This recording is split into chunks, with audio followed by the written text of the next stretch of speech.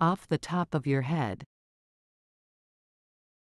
The idiom, off the top of your head, is used to describe when someone is giving an answer or making a comment without thinking deeply or without having all the necessary information. It implies that the response is spontaneous and not well thought out. It can also suggest that the person is giving a rough estimate or approximation rather than an exact or precise answer. Here are a few examples to illustrate the usage of this idiom. 1. A. Do you know how many people attended the conference last year? B. Off the top of my head, I would say around 500. In this example, person B is asked a question about the number of attendees at a conference.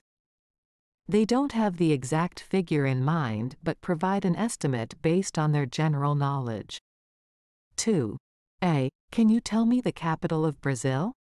B. I think it's Rio de Janeiro, but don't quote me on that. It's just off the top of my head. In this instance, person B is asked about the capital of Brazil.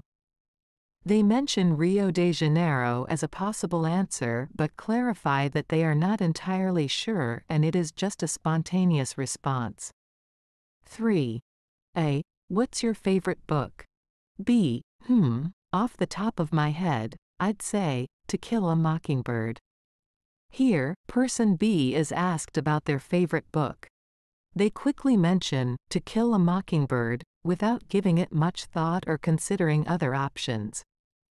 Overall, the idiom, off the top of your head, is used to indicate that a response or comment is given without much consideration or preparation.